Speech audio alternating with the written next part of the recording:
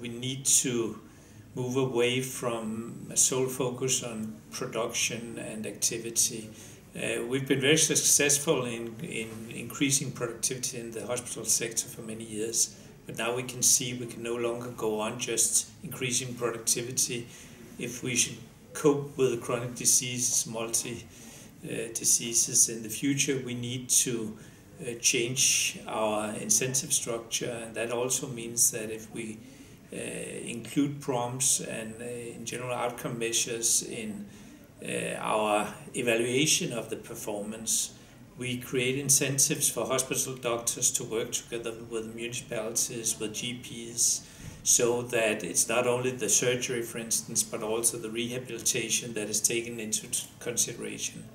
And as we have quite separate sectors in our healthcare system today, we need incentives to bridge those gaps. There's a lot of enthusiasm about including patient reporting in general. There's also enthusiasm around moving from activity measures to outcome measures.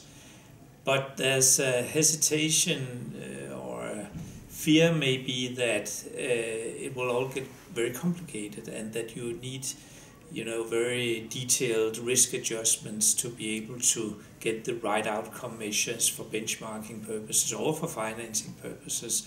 So obviously we need to make sure that it will not be GRG systems times 2 or even more complicated than the current systems we have now.